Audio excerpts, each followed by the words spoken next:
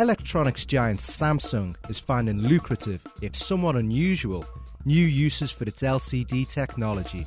LCD panels have already made their way into TVs, notebooks and cell phones and are now appearing on the walls of buildings. What people are doing now is they're using LCD technology around really amazing applications. But think about how many hundreds of millions of paper posters are out there today, or walls or sides of buildings that could use this LCD technology. So we haven't even scratched the surface of where the potential is for this. So where's the next frontier for LCD technology? Vending machines?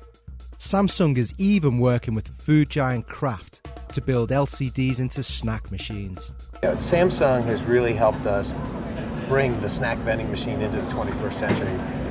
As I said before, it's been 30 years since anything technological has happened within the snack vending world. Besides having the touchscreen, it's also got that networked embedded PC.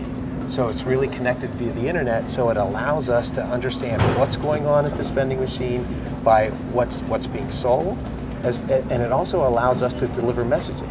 So when it's not in this vending user interface, we can deliver interactive video advertising, we can deliver promotions, we can tailor it to the time of day, we can even eventually change what products are available at what time of day. Samsung, which competes with LG Display and Sharp in LCD panels, is vying for a share of a fast-growing market that's expected to grow more than 600% between 2009 and 2013.